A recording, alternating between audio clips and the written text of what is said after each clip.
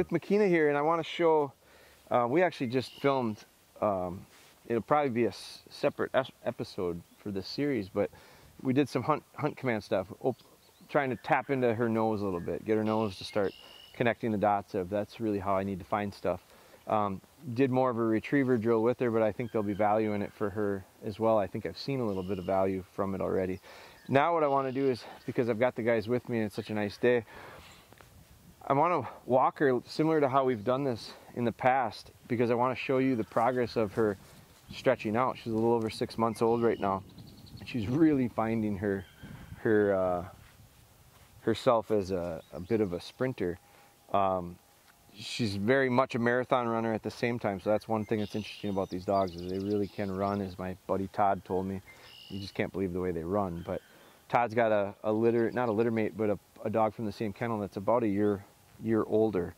But I want to show you that she's stretching out, and so it's why I am even more so thinking along the lines of ensuring that I stay connected with her up close in heel position, and I want her working with me, because as we turn well here,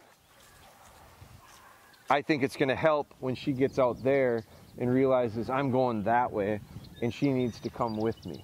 I just can't believe that it doesn't. I just think that is part of that feel that you have to develop. What's really trying at times with a setter compared to what I'm used to is I'm used to all these dogs doing it right here where it's very easy to see, or even when they're out quartering, it's 25 to 35 yards max, it's gun range. And so that's a big difference between 100, 110 or more when you can't see them. And it takes a lot on our end to like have that faith, and I'm going to talk more about that as the series goes on. But what I'm going to do here is I'll take her off. This is another great example of the value of this drill that we've been doing. I've been doing it with her for a long time, on and off. She comes to me really well without some fear of this lead. Oh. I've also been working with her quite a bit on this idea of stand still. So a lot of times before I take her for a run, I do this to start out with. Just get her to stand still. Good.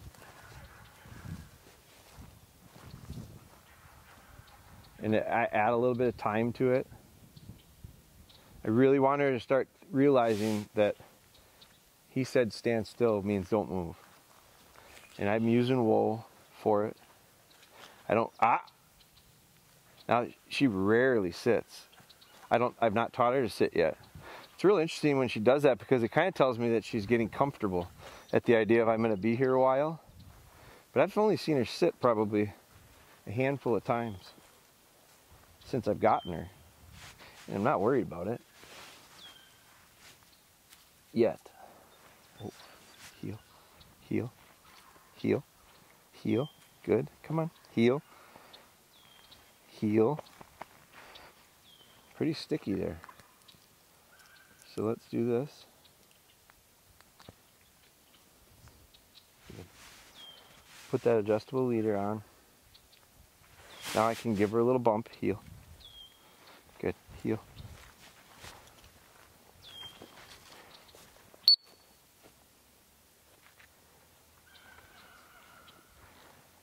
Good.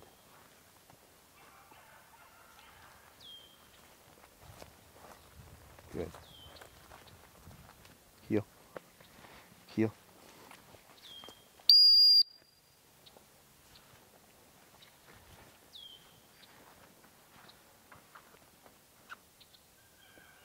Good. Ben's got his pup tied out. We can hear her down there by the shop. Good. Good. Heel. Heel. Oh. Good. So we'll see as we take her down, is she going to get distracted by that and want to check that out? Is she going to work through it?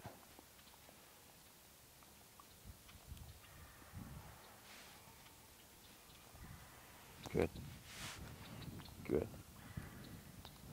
Just a little bit of control and slowing things down. balance because we're about to cut her loose.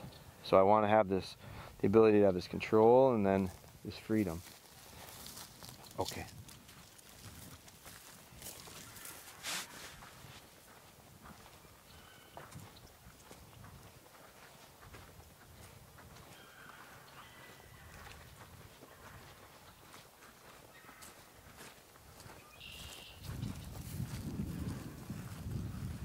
You're not gonna like that, girl. There's a lot of ants there. Come on. Come on. Let's go. Let's go.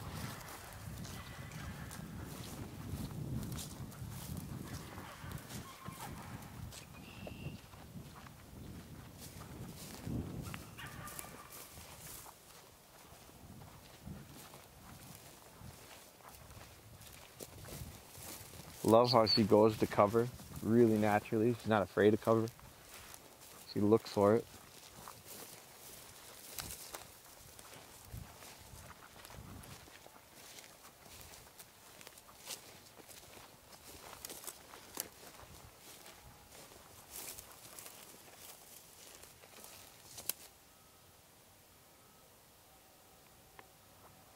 She looks for me. I don't talk to her hardly at all. I let her I try to listen for her. And that's where this last weekend I came to the conclusion we're gonna have to go to a bell. Because she gets out beyond my sight and I can't see her. Here's where we're gonna turn. So we move this way and I want her out in front. But as we turn, I want her to see that.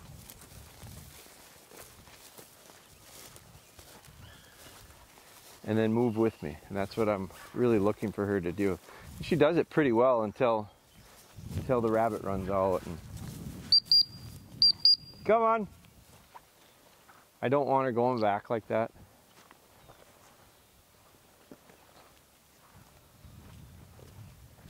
I'd like to keep her going in the direction I'm going.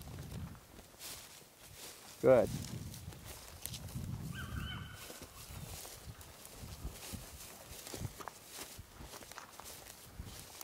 You know, she avoided that puppy. That's good. That could be distracting. No, let's go. Good response there. I don't want to have to get on her, but when she does start moving that way, I want to let her know and have her move out in front.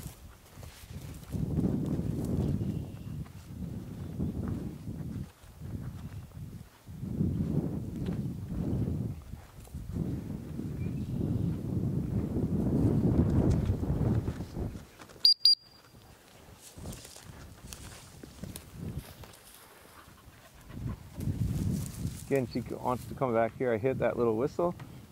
She makes a swing through. She's got a nice little, I think she's got a real nice natural pattern. I like it. Now again, we're going to turn up here to the left. So will she come with us?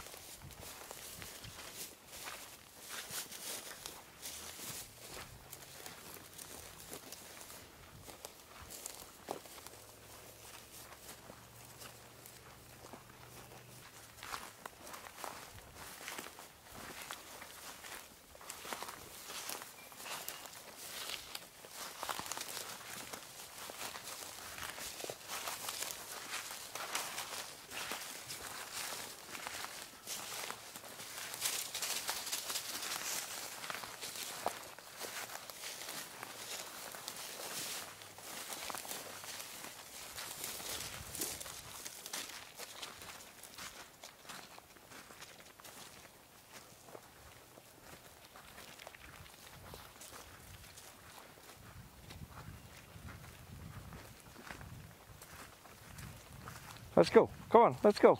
Come on. Let's go.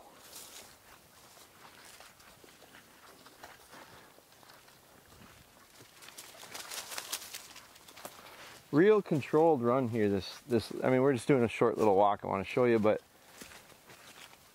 very controlled. I mean, not from a distance standpoint, she hasn't gotten more than 60 yards. There she's getting out a little bit.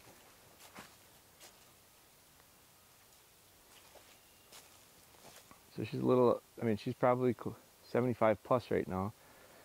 Can't quite see her. I see little flashes of her. There she is there. But it's a nice check. You know, she can, I don't mind her being out for 25, 30 seconds at a time, come back, cross the trail, go work out there. I don't mind that at all.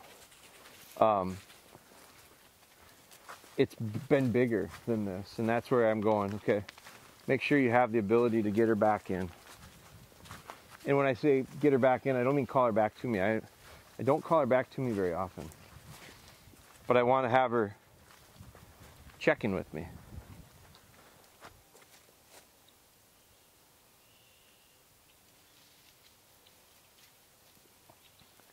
We've come across a few snipe, and she's pointed them doing this walk. And earlier this spring, she found woodcock doing this.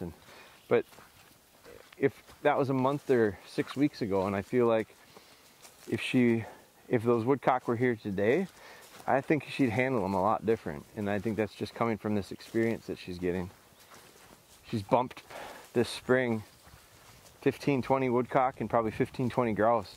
And just this last run that I had her up north, did she actually start to recognize those grouse, she pointed a grouse really beautifully. So I'm gonna do she likes running by the pigeons. She doesn't get that focused on the pigeons because I think it's become pretty normal thing in those pens. Now you take them out and you tuck them in the grass, I think she'll handle them a lot differently. But again, I like her to just keep moving in front of me.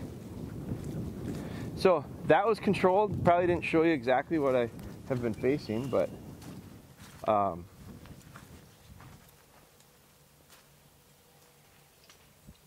she comes in, she'll hold that point once in a while. Good girl.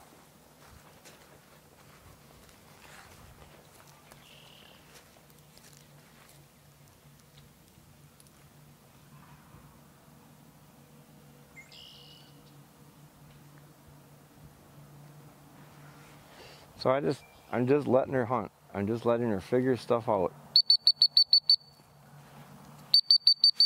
Come on, good girl. Good girl, here.